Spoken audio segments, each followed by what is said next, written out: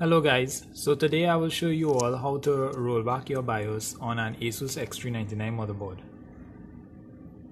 My board is an Asus X399 Gaming E-Strix, right? So what you're going to do is spam the F2 button to enter the BIOS, right? It is a lot simpler than you all think.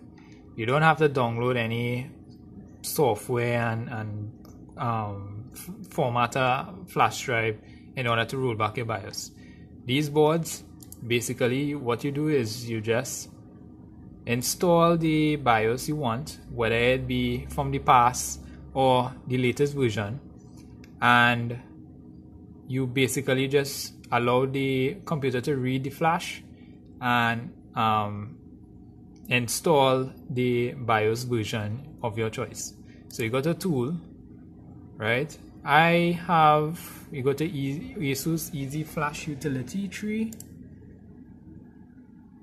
So I have mine on a flash drive. So you just go to storage device. Next. You can also do it through the internet. Oh, sorry about the focusing.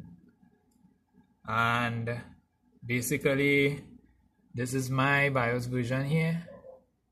Asus 807.cap. I have already updated my BIOS, so I'm not going to do it, but all you just do is click on it and click, and it will ask, do you really want to read this BIOS version? And you just click yes, and voila, everything is fine. Allow it to install without shutting on any power, and you should be fine. So don't bust your head. Alright, bye.